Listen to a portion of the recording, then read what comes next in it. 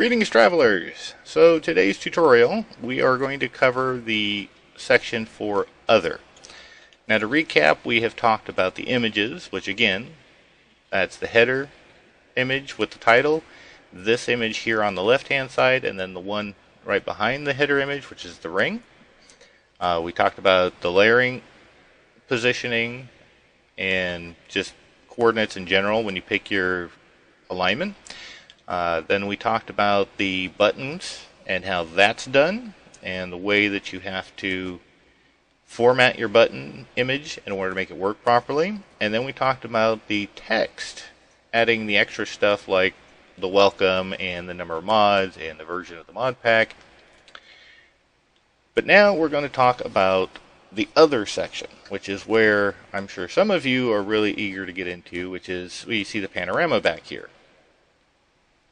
So in that section here, you'll notice there are two for Other, splash text and panorama. Now in one of the later episode or versions of custom main menu, he added the ability to put custom splash text. And there are several options for doing the background images. I'm not going to cover all the available options, but I will cover a couple of them. One being the default, which is simply what you see by normal, which is just the background of some area of the world. I won't show you how to make the panorama. I can tell you that there's a couple of different tutorials out there that teach you how to make a panorama correctly. If I remember, I will add a link in the description for the one that I used when I had made a panorama. But animate, so the big things is, here's the type of image. Now, if you're going to use panorama, all images have to be named panorama _. This piece is for custom main menu. Each of your panorama screens need to be a different number. So panorama 0, 1, 2, 3, 4, 5. And that's how you get what this is for. Animate. That's just simply, do you want it to do the whole circle and the up and down and just, how this looks. The animate speed, how fast it does this turn.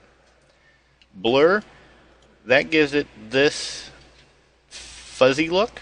You can actually have it just no blur, so you see the raw image without any fading or anything else. And gradient, same thing, kind of, notice how it gets a little cloudier here, fuzzier here, and then gets clear at the bottom. All just texturing and to make it look nice.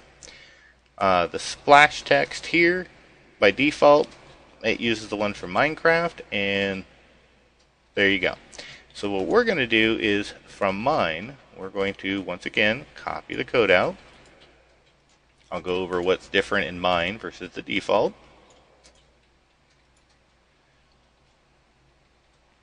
So the splash text here, if you're going to use custom splash text, this is the format. So you're going to have file, and then the path to that text file. Now what's important on that, if we go here,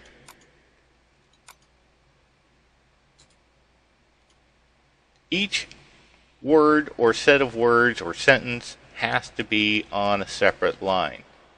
That's how it knows which one to display when it chooses one randomly. And you just make sure that it's a text file and this name matches what you have in your resource folder. And then of course the rest of it's the same as anything else, the positioning and the alignment where you want to have it at.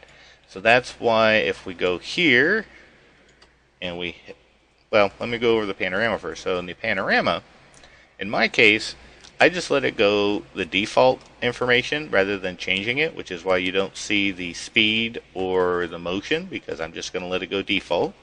You can change that if you want using the example from the default file.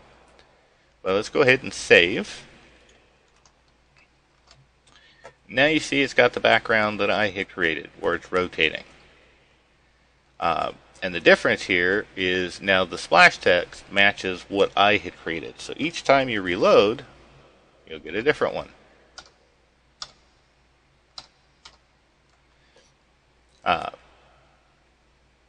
But that's pretty much all there is to the others. There's a few other options that are available there, but these are the ones that are the most commonly used. If there's enough requests for some of the others that are available here, I can do an additional tutorial for that. Otherwise, that's going to be pretty much it for this tutorial. The next one, the plan is we're going to go in a little bit more detail for Resource Loader, what it can do, some of the other things it can do, not necessarily a comprehensive list, but just some of the ideas that you can use with the Resource Loader to improve your pack. And we will cover the custom GUIs. So at that, I want to thank you all for stopping by, and have a great day.